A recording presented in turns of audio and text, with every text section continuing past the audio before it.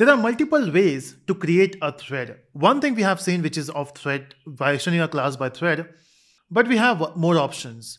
But why do we need more options? Now think about this. Let's say this class A want to extend some other class. Let's say we have one more class here, and the class name is Z, and I want this to be a parent class and A to be a child class. So I want to basically make this A as thread, as well as I want to make this as a subclass of Z. And we all know, right, the multiple inheritance in Java is not possible. So how do we solve this problem? So this idea of extending a thread is not actually a good idea. So the other option we have is, okay, let's go back. The other option we have is, if you click on this thread, if you observe, thread is a class which implements Runnable, okay? And if you go to Runnable, you can see we have the method called run. Now this is important, right? If you remember, in the code which we have written, we have went with a class name, or we have went with a method name called run, right? That actually means that if I implement a Runnable here instead of using a thread, even this should work, right? Because it has a run method. So what I will do now is, instead of extending with a thread, I will simply implement it with the help of an interface called Runnable. Okay, so both this side. Now I have a choice of extending a class as well if you have some other class, because we can have a class which is extending another class or implementing an interface at the same time.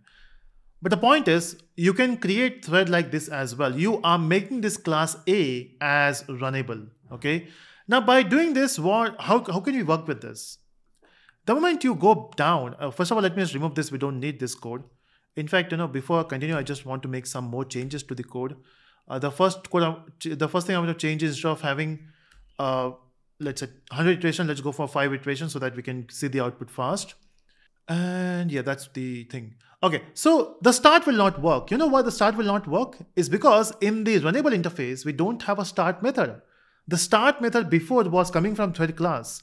Okay, that's weird. So we can't use this, right? See, the idea is, if you have a Runnable class, example, this A is actually a Runnable class, right? A class which is implementing Runnable. So in that case, if you want to work with start, you can't do that. So in that case, what you can do is, you can create two different threads. You can say T1, this is your first thread. And then you got T2, this is your second thread, right? So we got 2 threads here.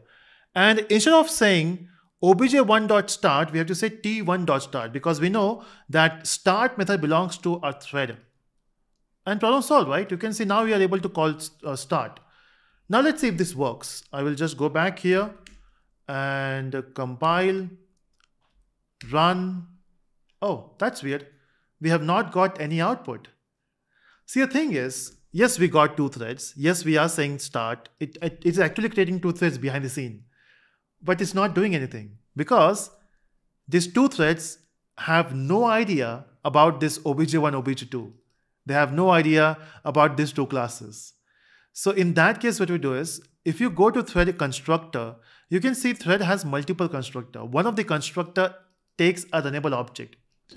That means obj1 here is actually a Runnable object. Let me prove that. So instead of using A, can I use Runnable? And we have seen that, right? We can create a reference of the interface and object of a class. Even here, we have to say the reference of the interface and object of a class. Okay. So what we can now do is, in this particular constructor of thread, we can pass obj1, and here we can pass obj2.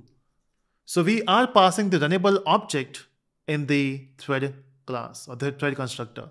Now there's a link, right? So when you say start, it will know that which run to call. So this start will call the run of these 2 classes. Let's see if this works.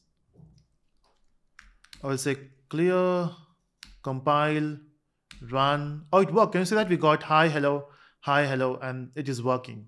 So basically, whenever you want to create a thread, we have 2 choices. You can extend a thread class, or you can implement a Runnable interface.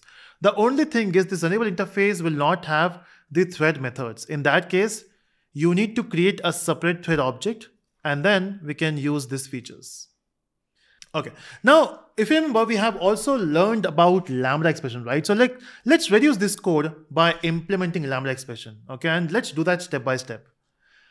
Now, if I ask you one thing, the entire class A, why we are getting this class? We are creating this class is because we want to implement Runnable, right? Okay, that makes sense. How about if I remove this class? So of course, this Runnable will not work. Example, let's say, if I comment the entire section here, okay, even this part, if I comment the entire section, you can see this will give you an error. So I want to create a Runnable obj1, but I can't create A because we don't have A. So can I say new Runnable? Of course we can, right? We have seen how do we use anonymous class to create the object. So imagine this is anonymous class, right? Now in this anonymous class, we have to implement the method which is there in Runnable. Now which method is there? The same method which we have here. So can I just copy this code from here, and I can say copy and paste. Let me remove the entire comment section. So basically what we're doing is we are trying to instantiate our interface with the help of an anonymous class here. And in this class, which has a method which is run, and basically we are basically implementing this Runnable here itself, right? Okay, that works. Let me just try if this works before we continue. So I will say compile and run. It worked. Can you see that we got the output? Okay, that's great. Okay, what else we can do? Can we do it for the second one as well? Yeah, we can, right? But before we go for that one, can I convert this into a lambda expression? And we have seen that, right? Lambda expression works whenever you have a functional interface, and Runnable is actually a functional interface, which means I can use lambda here. And in lambda, this is optional. So I can remove this. I can put an arrow here, and I can remove this bracket as well. Okay, this looks cool, and I can just put that back here. Okay. So as you can see, I have written everything in one line for the try so that it will be over in one line. And now, can we just do it for the second object as well?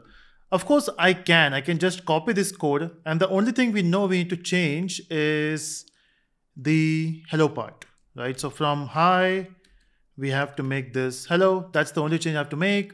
And I don't even need these two classes now. I can remove them. And see, the number of lines we have reduced. And also, if you know that this class will be used only once, so this makes much more sense to use, right? The anonymous class, and we can convert that into lambda as well. So this is the lambda version of it. Cool. And now we can simply run this, and this should work. Compile and run, and it works. And that's the beauty about lambda expression, right? And you can reduce the number of lines you have, and there's no extra classes. See, it will be tricky to type the entire thing from start to end because till this point, what we are doing is we are trying to convert the anonymous class into lambda expression, which is easy. But typing the lambda in the first go will be difficult. So just try it out multiple times. You might make mistakes with the syntax, but ultimately you will get used to it. So those are two options we have: creating with the help of extending with a thread, and by implementing the interface Runnable. And yeah, that's it from this video.